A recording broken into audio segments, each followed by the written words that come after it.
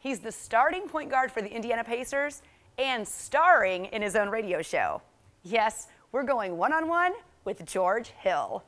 We'll take a break. We'll be back. We are at Kilroy's in Broderpool. This is the George Hill Show here on 1260 WNDE. So first of all, wow, as a Pacers fan, let's talk about this current season. You guys have one of the best records in the NBA so far. How does that feel? I mean, it feels good. You know, anytime that you're on a team who's playing well and who's doing everything the right way, you can't do nothing but be happy.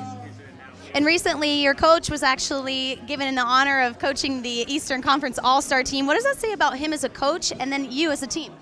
It just shows, you know, all his hard work is finally starting to pay off. And, you know, Frank's done a great job with us. I really think, you know, because of him is where we are today. And, you know, it's not just a great accomplishment for him personally, but for our organization as well. Okay, and we're a little bit more halfway through the season. Can you tell us what to expect from your team for the next couple months heading into the end of the season? I mean, continue to be who we are. You know, I feel like, you know, this year we've been a team who, you know, has defended well on the defensive end and who share the ball on the offensive end. And if we can continue to do that, we'll have a great season. And you're an Indiana boy, and that's what I like most about you, that your alumni is not even a mile down the street. So you went away for a couple years, played with the Spurs, came back. What does it feel like to be so highly ranked in the NBA and representing your hometown team? I mean, it means a lot. Anytime you get to come home and play in front of your family and friends in a city that you lived in your whole life, it just makes everything a lot easier. So I'm blessed to be in this position, and I can't wait to, you know, get back out there and try to help this team win games.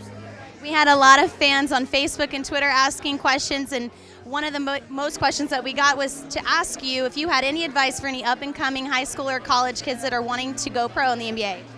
I mean, never listen to people tell you that you can't do anything. Anything is possible if you put your mind to it and continue to work. So I'm a living witness of that.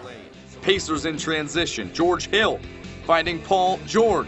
George to George for three. Tell me a little bit about what people can expect coming in and watching a live remote broadcast. You know, I think it's a chance to get to know George. You know, George is a guy with a personality, I think, that has some quirks about him that's more than just basketball. And he's a local kid, so he gets the feel of Indianapolis. He knows what people want to hear about and talk about and just hear about his story and growing up. So I think it's an opportunity to not only come up, meet George, get an autograph or a picture with him, but also just hear about his life both on and off the court. Tell us a little bit about what people can expect tuning in on the radio. Well, we talk a little bit of everything. Obviously, emphasis on Colts, Pacers, IU, local stuff. But we also talk about the national stuff as well. All right, guys. Well, thanks for letting us hang out with you. And again, tune in. They're really funny. I promise you it's going to be worth it. Thanks, guys.